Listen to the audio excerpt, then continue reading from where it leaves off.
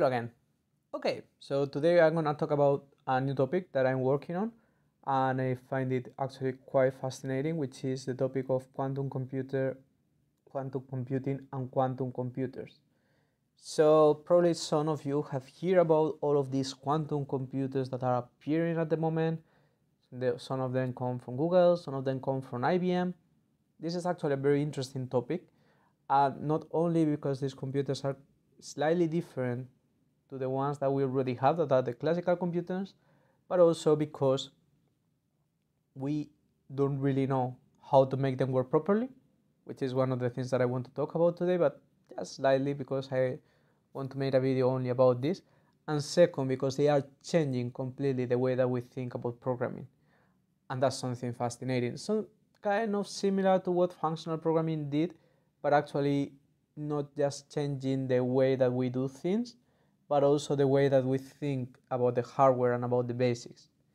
Let's have a look to this. So in order to give you a little bit about how a quantum program actually works, I need to refer to the real programs. I need to refer to a program itself.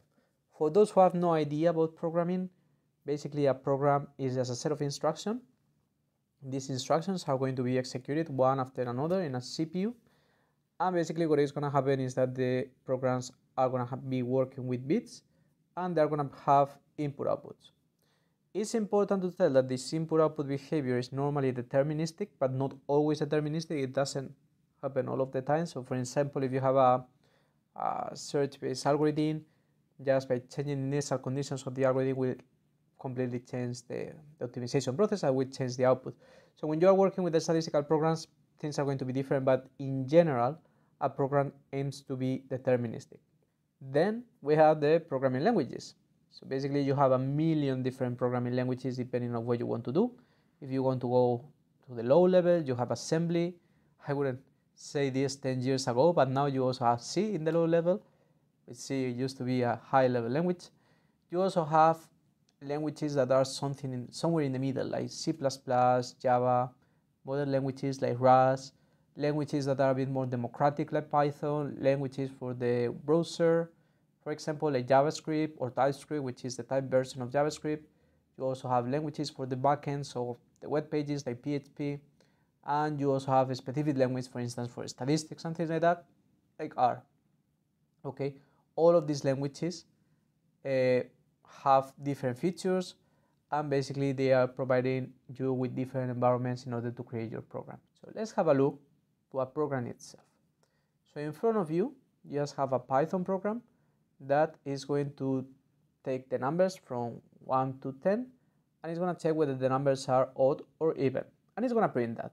Okay, so for that, it's going to use a variable called number. Okay, this number is the one that is going to be taking the values, and you are going to have also in the program, you will see that there are maybe some comments and things like that, but mainly you are going to have a loop. So the loop is this for sentence that you have here. You have the declaration of the variable and the range for the values, and basically what the loop is saying, I want you to repeat the next code as many times that this variable is taking these values. Okay, so it will be repeated 10 times because the variable will be taking the values from 1 to 10. And what are you repeating? You are repeating that block that is inside of the loop, and you see that it's inside because you are indenting the block. Okay, and what is inside of the block? So basically inside of the block, the first thing that you're going to have is a condition. This condition is going to compare, this condition is going to check whether the value of number is even or odd, and once you have satisfied the condition, you will print, in this case the condition is checking whether the value is even, you will print that the value is even, and if the condition is not satisfied, you will assume that the value is odd. And these are going to be the outputs of the program. So okay, this is good. So for instance, this variable is going to be a set of bits, okay, or bytes if you want to summarize. But one of the things that is interesting is that every computer is working with these bits, and this is very important because this is where it's going to change. So every bit either has the value 0 or 1, okay, and you are going to have operations on top of the bits to be able to do everything that we have defined in this program. But as I said, things change, and things change when we move from classical computers to quantum computers. So now we are not going to work with bits. Bits originally have the value, either the value 0 or the value 1. What we are going to do is to work with quantum bits or qubits, which are going to have both the value 0 and 1 with different probabilities. And you might say what that means. So let's talk about Schrödinger cats. So the cat can be alive or dead, okay? So it has some probability of being alive or being dead, and you won't know whether the cat is alive or dead until you open the box. So that process of opening the box is called measurement. But imagine that then if you close the box and you reopen it again, you just see that the cat has changed the state. So the cat is at the same time alive and dead. And depending on how you open and close the box, or how many times you do that, you will find that sometimes the cat is alive and sometimes the cat is dead. It's a magical cat, as you can imagine. It's just a metaphor. But that's what's going to happen with the qubits. Sometimes I will just look at the qubit, it will have the value 0. Sometimes I will look at it, it will have the value 1. And it will be depending on the probability of these specific states. We will see that there are going to be operations on top of this. We will see that this can be applied specifically in some problems, but this is going to be for another video. For this one, I'm just going to focus on the concept itself. And I want to give you also a little bit of the mathematical definition. So here you just have the definition of the qubit. You have this alpha and beta, which are the probabilities that I was talking about, because they are probabilities distribution. By definition, the probabilities of their values need to add to 1, but they are going to be complex numbers, which is important to record. Okay, they are not going to be natural numbers. Why is this? Because you will have like different phases, different movements of the qubit. I will explain this in the future, but basically I would just want you to let you know that every time we open the box, as I mentioned, we will just find one of the two states that we have here, either 0 or 1. What we are going to use to open the box is what is called a measurement. There are two new features in the quantum programs. One is entanglement. Basically, if you have multiple qubits and you want to make sure that one qubit is completely related to another one or completely entangled with another one, what you are doing in this case is that both of them are going to have exactly the same value when I measure them. So if I have my box, or I have two boxes with two cats, if the cats are entangled, once a cat is dead, the other one is dead. Once a cat is alive, the other one is alive. So I only need to look at one of the cats to know how the other one is. And at the same time, we are going to have superposition. That is basically what I was just defining before. So basically, I will have, like, let's say 50% of the time the cat will be alive and the other 50% the cat will be dead, or 10, 90, whatever. This is going to be the superposition state, when you have two states at the same time, okay? But now, we are changing more things about quantum programming and the programming paradigm. Now, we have that the states the outputs are not deterministic by default. So obviously you can try to create like a deterministic quantum program, but that makes no sense. Just create a classical program for that. So basically we will have every time that we get an output from the program, it will be different, or it will be likely to be different. And this is very interesting because this changes the way that we are going to work with the input-output behavior, because we will have probability distributions in the output. One extra note that is also very important is that this is ideal, but in the real world, things are not as good as we expect, and quantum computers are going to have noise. The classical computers also have noise, but we will see a little bit more about how this noise affects the quantum computer. So what we are going to have is the NISQ computer, which is the noise intermediate scale quantum computer. And basically this computer is going to have noise because the qubits are going to pass through a process of decoherence of the energy levels. And basically what this is going to make is that the qubits are going to have different energy levels at different times, and these energy levels are going to be the ones and zeros, but because the energy levels are changing, there will be a moment that we won't be able to distinguish between what is a 1 and what is a 0. And basically this leads to the solution of what is called the problem of calibration. So basically every time that we have like the coherence, A person needs to go to the room and needs to calibrate the computer. So this is before, because we have these superconductor Trust-Mont qubits that basically are using a resonance phenomenon to create entanglement. And that produces a lot of noise and actually it leads to decoherence. So basically, just to give you a small idea about how sensitive this calibration is, from our collaborators from IBM, we know that if a person just go to a room with a mobile phone close to a quantum computer, they can just break the calibration. So this is actually very bad and very sensitive. And basically during the calibration, what you are defining is the energy levels, and you are putting a discrimination in the middle. But this discrimination will change the moment that the energy levels, should change the moment that the energy levels change. But normally the discrimination is static. So this is something that we are working at the moment. But just to let you know, basically you are forced to recalibrate, and you are forced to do it normally like twice per day. So as we were talking about programming languages, we also have quantum programming languages. There are many of them depending on the creator and depending on what they are trying to do. But basically the ones that I normally focus are the ones based on Python, because they are the easier ones to start with, and the one in which I'm working is Qiskit. Okay, and this is the one that we are going to use for all of the examples. Okay, so now we have the quantum languages, so let's think about what's a quantum program. Okay, so how do we design a quantum program? So basically a quantum program is going to be something quite similar to an electronic circuit, but it's going to be called a quantum circuit. You will have qubits, okay, that are going to be represented like cables.